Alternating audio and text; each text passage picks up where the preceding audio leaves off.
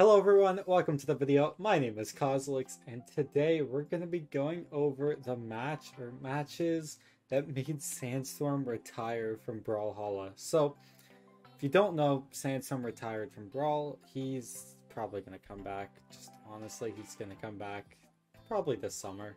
I'm calling it right now. But just before his announcement, he did a money match against Luna on Darkghoul's stream. I don't know if you guys know this. Valhalla has all the VODs if you look up Sandstorm versus Luna money match.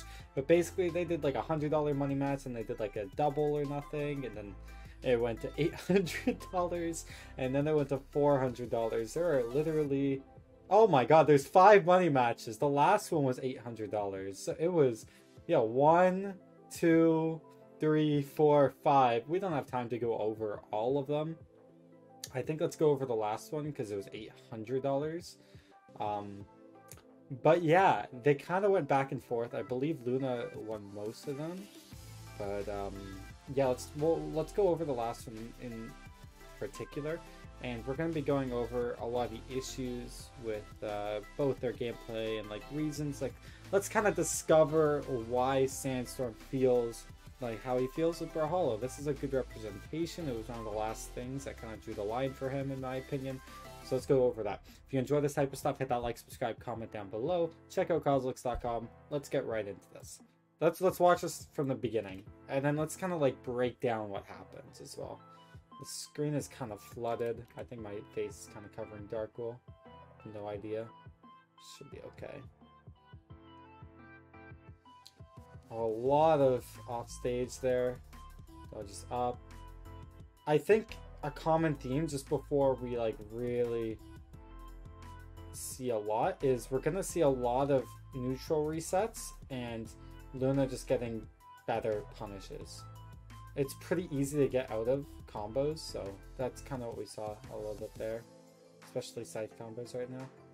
Dodge reads are cool, but some of these new players really have good dodges. Like that dodge in was great when Sandstorm tried to read the D-light. Nice little retake, side light. Yeah, just can't punish it. Tries to go for reaction, but just can't. And then if Sandstorm doesn't hit his combos, like Luna's got more true combos, easier kill confirms, and sometimes easier neutral. That was a nice side light. Nice side air. Good stock by Sandstorm. Skip a little bit. Okay. And yeah, it's just, that's crazy that you just have a light attack that kills like that without even like hitting combos. But that end light wasn't like that. That was... Yeah, end light, he's not getting any follow-up, Sandstorm. He'll hit like one scythe attack and then nothing. Can't get anything there.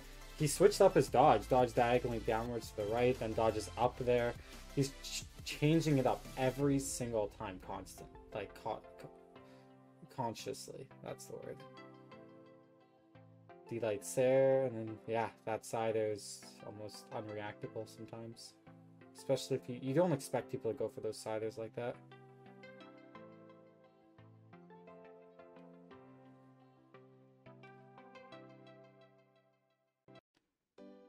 That's, yeah, it's just some crazy damage buildup on Axe. And you can really just react. Sad light nair. And it looks like he can't get any follow-ups. He'll hit one thing, and then Luna dodges away. Like, the amount of times Sandstorm has won neutral over Luna, in my opinion, is a lot, right? But Luna would win neutral, and then consistently get some attacks on Axe, like Sandstorm wasn't avoiding them properly. But when Sandstorm wins neutral, he would hit like one side air or something like that, or like side light on scythe, and Luna's dodging in completely different ways every time. It's definitely interesting. Dodged up there, usually it was going in on the first stock. Let's keep watching. Dodged up again. Okay, so maybe, but that's the end of the game. End light, Sandstorm dashed in, because another thing you gotta keep in mind is this end light, he delayed his dodge a little bit, right? He fell to the ground, and then see the dodge, he probably, or the dash, I mean, he probably meant to dodge, but because he was on the ground, it locked him. And that end sig is just, yeah, crazy. And then what happened off stage? So he dodged horizontal, then Luna down aired, went for the weapon toss and the ground pound. Yeah, Sandstorm just had no options. Crazy.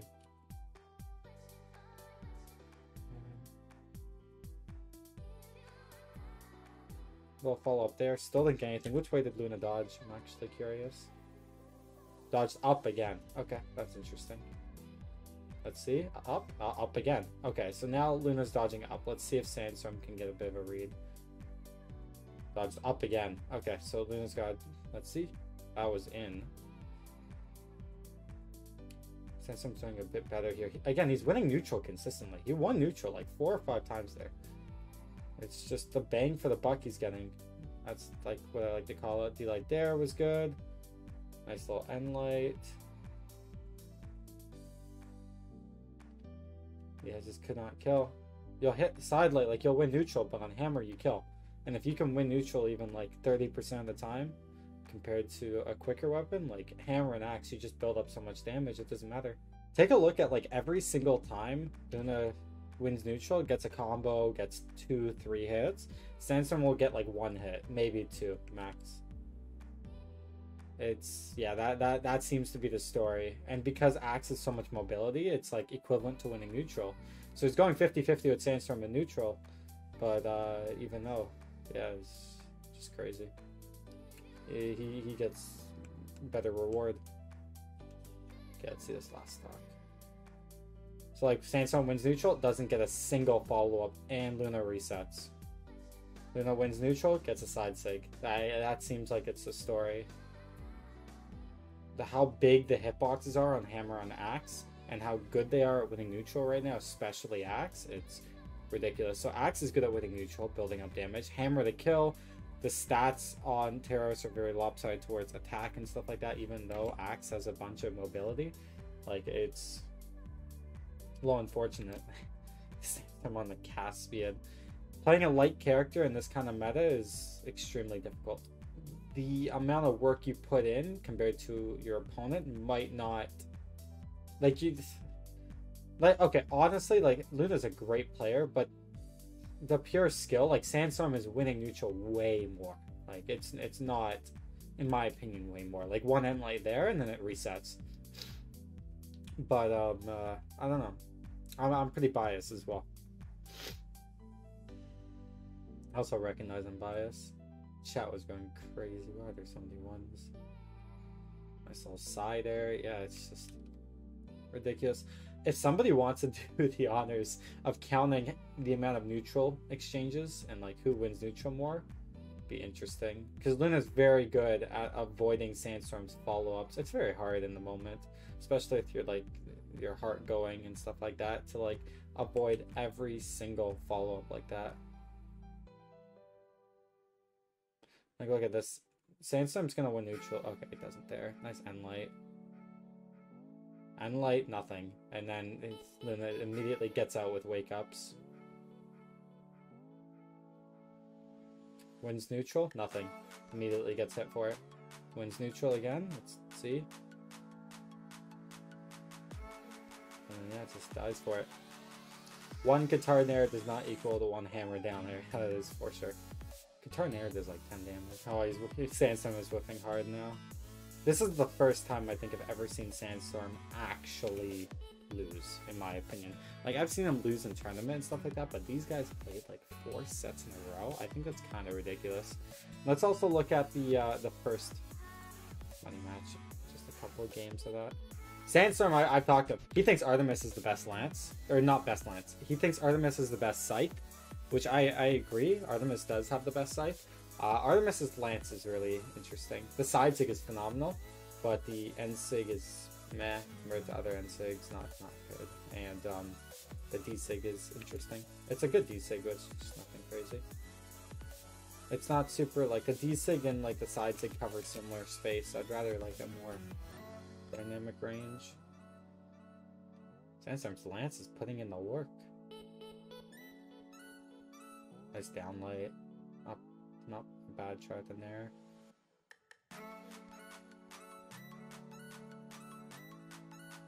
Nice weapon throw. It's interesting seeing his Lance. Nice side light. That was really good. And light. He got a follow up there.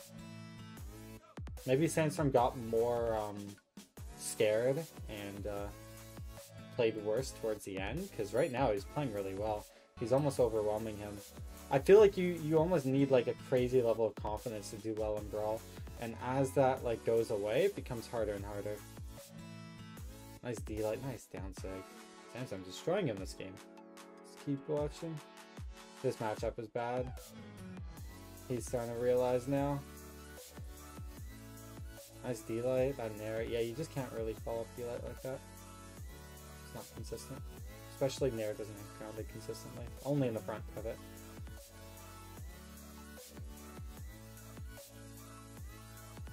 Nice neutral air. Tries to go for it again. That's disadvantage state as well, to like neutral air like that against Axe. That's crazy.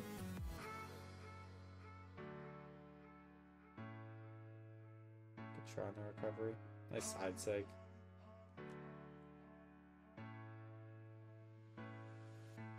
That doesn't hit anymore. Not well. Okay. Good stuff. Oh, Luna reset. Okay, let's watch this. This one might be way more on Luna's side. I think you'll see Sandstorm struggle with Lance a bit, and then that's why he reset. Sandstorm's Lance isn't bad.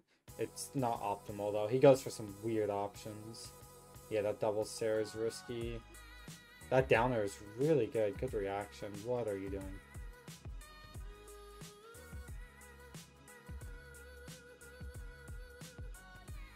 See, Luna didn't dodge a single thing there. He still has his dodge. He didn't dodge those 3 hits. See, I think that was the big difference, is Luna warmed up towards this matchup. Like, it took him 3 hits to dodge there. That's... I don't know why he just didn't dodge. And then, yeah, you're gonna get... If you can get out of Sandstorm's combos and, like, take him in neutral, you can win. But the fact is, he's getting hit by a lot of these. This is a 15-minute set, so it did go back and forth a little bit. That weapon throw downwards is a cool mix-up. Yeah, that's absurd. That combo. GC saw there was a good try. Nice side sig. How did he reset so quickly? Yeah, the amount of aerial options you get in Brawl is, in my opinion, kind of ridiculous. I think that's something that could definitely be tweaked. The amount of like evading you can do by jumping, it's ridiculous. Nice. No dodge. That was clean.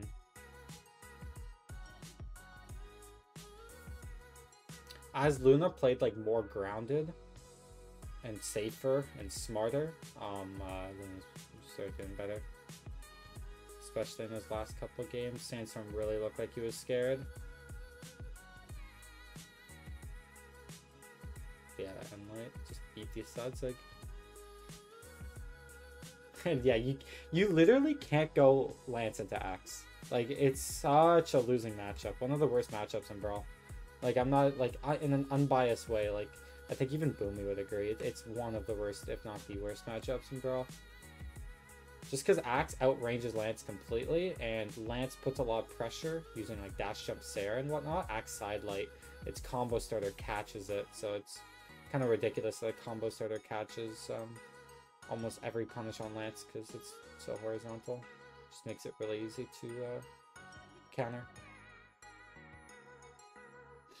And see how like grounded and smart Luna's playing, and then dodges out of that perfectly, then gets the side air weapon toss. It's just being able to play smart and playing what's in the meta right now. The fact that he can do all these options is also just a byproduct of the current meta. I'm not saying Luna wouldn't be a pro or wouldn't be really good, and like without Teros or whatever. I still think Luna's a great player. It's just Axe being this good just kind of amplifies everything. Also, being able to get out of combos consistently by touching the ground and resetting your dodge cooldown is important too. String heavy weapons will get a massive buff when the dodge cooldown change happens. Eventually, hopefully. It's an experimental. Yeah, like that dodge down, he gets his dodge back almost instantly. Same thing happens to me on Lance. I'll like catch a dodge, and then they'll land, and then I'll sidelight Sarah, and then by the time I sidelight, they dodge again, and they get out of it. It's ridiculous. It's like super tilting whenever it happens. Yeah, Luna dodged down there. Luna really switches up. Like, we were talking about how Luna was dodging up before, now dodging down here earlier in the set. Just ridiculous. Let's keep watching.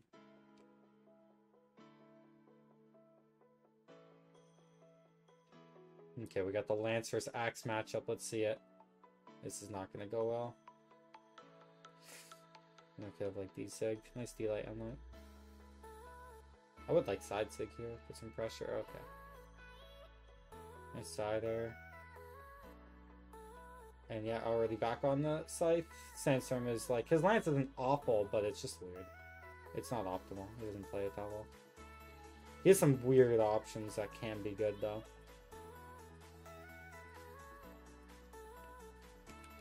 Yeah, and at this point, like, he can't kill Luna, but Luna has a million kill options. So, just the fact that Luna is able to, like, win neutral, even, like, a third of the time.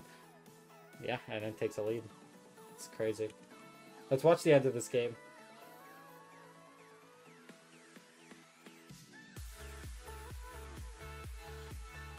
And then you're also, like, it's hard to kill on Scythe, and it's like, dude, Artemis is actually hard to kill with when the player is competent and knows how to escape things. It's really hard to catch good players and options. Good sidelight, Sarah.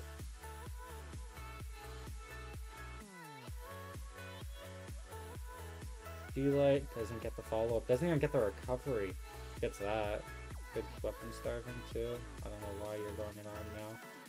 That was dumb. Yeah, still can't hit side light and light. Dodges up and then touches the ground immediately.